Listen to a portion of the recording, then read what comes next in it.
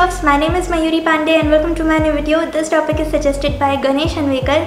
पहली बात तो ये कि हम में से मोस्ट ऑफ लोगों के पास लवर्स होते नहीं हैं. We are single प्रिंजल. But what if आप किसी गलत इंसान के साथ रिलेशनशिप में आ गए? I mean love don't hurt, people does. तो हमेशा किसी सही इंसान को ही अपना लवर बनाना और ये वीडियो एंड तक देखना. And if you would like to be part of my YT fam, you can follow these steps. Click here to subscribe and press the bell icon, then you will never miss my new update. Number 1, you will connect with their nature. I'm not saying कि आप दोनों का nature same होगा, लेकिन एक feel होगी कि भाई आई कैन फील यू.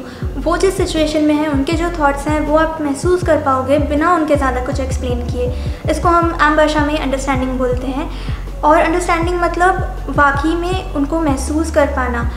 और यहाँ पे समझ तो कुछ आता नहीं है, बस हाँ बेबी नहीं तुम आराम से आओ, मैं समझता हूँ ना, आई एम अंडरस्टैंडिंग. फोन नीचे गिर गया. एनीवे, अब उसको बोल दिया, खुद को बोल दिया कि मैं तो आइडल बीएफ हूँ, मैं तो सब कंप्लेन नहीं करता कभी भी, लेकिन फिर भी मन में कुचल कुचल हो रहा है. और इसमें तुम्हारी गलती नहीं है अगर तुम उसे समझ नहीं पा रहे हो या उस पर ट्रस्ट नहीं कर पा रहे हो, क्योंकि ये कनेक्शन बिल्ड करना तुम्हारी ड्यूटी नहीं है, ना ही उनकी. ये नेचुरली होता है. और जो नहीं हो पा रहा आप दोनों के बीच में, तो फिर आप समझदार हो आगे. Number 2, you won't feel pressurised. You know, हर गलत इंसान इतना बेवकूफ़ नहीं होता है कि वो अपने शब्दों से ही आप पे प्रेशर डाले.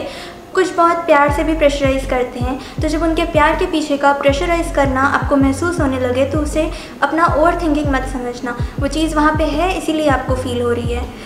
When you are with right lover, तो वो अजीब सा बर्डन नहीं फील होता है. रोज़ रोज़ उससे बात करना ड्यूटी सा नहीं लगता है. उसके विशेज़ आपको डिमांड से नहीं लगते हैं.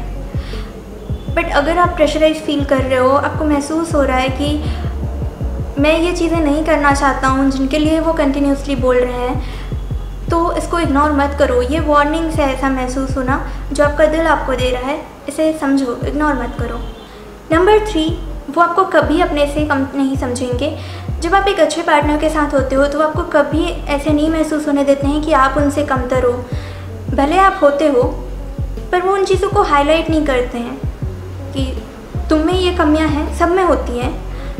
और सब तुम्हें उस चीज़ को लेकर बोलते भी होंगे बिना किसी कंसर्न के कि हो सकता है ये इंसान इस बात की वजह से रात को रो कर सोए. वो बोलते हैं यार अगर परफेक्ट होना हमारे हाथ में होता तो हम हो जाते ना.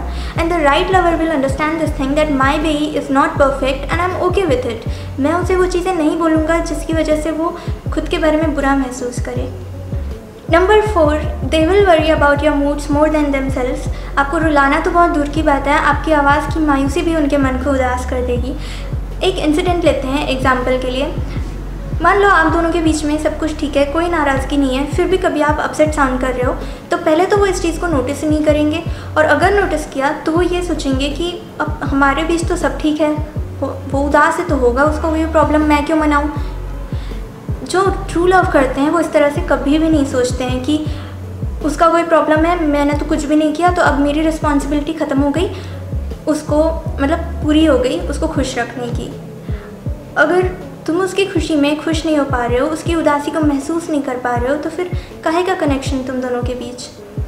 Number 5, being true to your self. जब आपको सही प्यार करने वाला इंसान मिल जाता है तो वो आपके ट्रू सेल्फ से प्यार करता है, और इसके लिए आपका अपने आप से सच बोलना ज़रूरी है.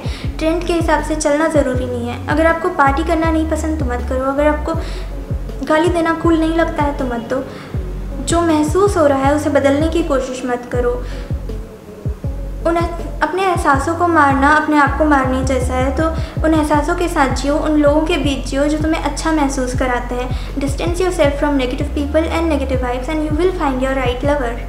और अगर ये वीडियो अच्छा लगा तो इसको लाइक करो, शेयर करो, कमेंट करके बताओ कि कैसा लगा, और सब्सक्राइब करके press it bell icon to get notification on every Wednesday and Saturday.